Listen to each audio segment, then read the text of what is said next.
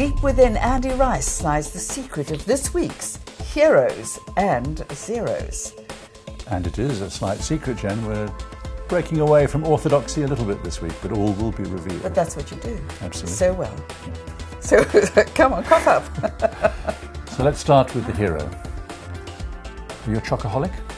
I used to be. Used to be. Yes.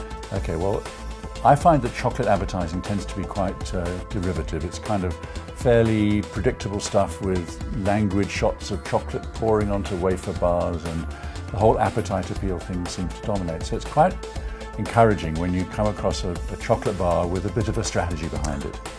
And this is a bar that used to be called a Marathon and is now called a Snickers. In this case, what Snickers have done is to say, well, what happens when you haven't got a Snickers? What happens when you're hungry? And out of that comes the clever campaign proposition that you're not you when you're hungry. And there have been a series of advertisements that show people behaving out of their normal way because they're hungry, so give them a Snickers and get them back.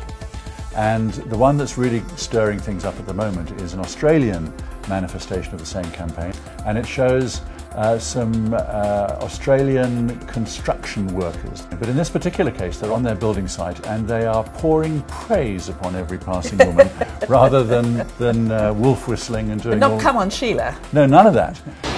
Hey, darling, you have yourself a lovely day. Oi, that colour really works on you. Have a productive day. You want to hear a filthy word? Gender bias. Absolutely. Yes. I know, huh? Yeah. I'd like to show you the respect you deserve. Yeah, well said. A woman's place is wherever she chooses. I appreciate your appearance is just one aspect of who you are. You know what I'd like to see? A society in which the objectification of women makes way for gender-neutral interactions, free from assumptions and expectations. Right. You go, girl. Oh, yeah. What do we want? Equality. What don't we want? Misogyny. What do we want? Equality. What don't we want? Misogyny.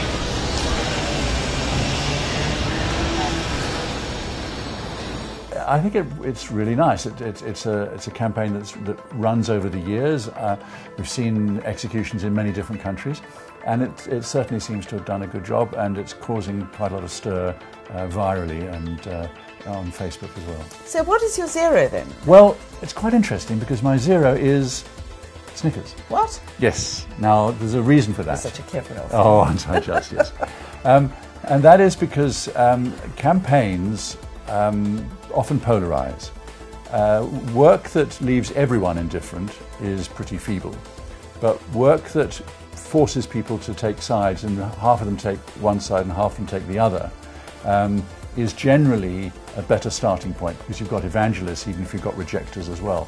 Now, it's perhaps a little unfair to give Snickers a zero for this, but it's a good example of demonstrating how you shouldn't try and compromise and take the middle ground.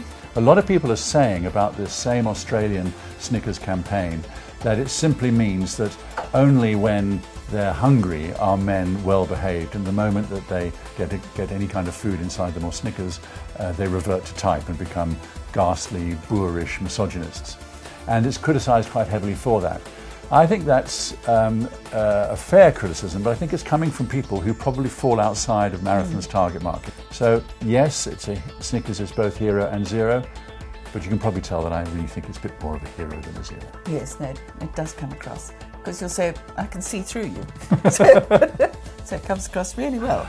Going on to our Facebook page, and we welcome your comments, we welcome your suggestions, and most of all, we welcome your observations, because we really do pay attention to them. Great stuff. We'll see you same time, same place next week. If not before. Good.